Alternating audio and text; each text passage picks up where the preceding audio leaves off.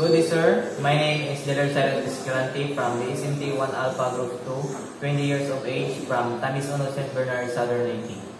Dysphoria is a sensation of discomfort or unease that is frequently accompanied by feelings of worry, melancholy, and sadness. It can happen to people who are suffering from a range of physical or psychological health concerns, including gender dysphoria. Patients suffering with dysphoria can benefit from a variety of treatments, including counseling, hormone medication, and gender-affirming surgery. Psychotherapy is a frequent treatment for dysphoria and can be beneficial for people dealing with concerns such as gender identity, depression, or anxiety.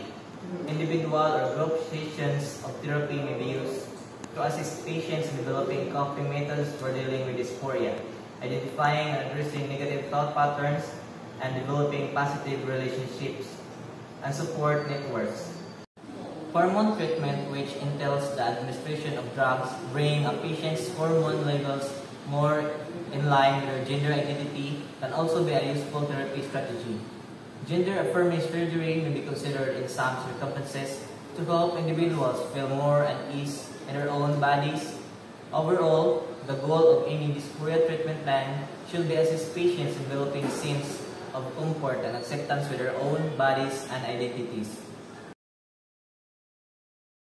Hormone therapy, which involves taking hormones such as estrogen or testosterone to create physical changes that correspond to an individual's gender identification, is one of the most effective treatments.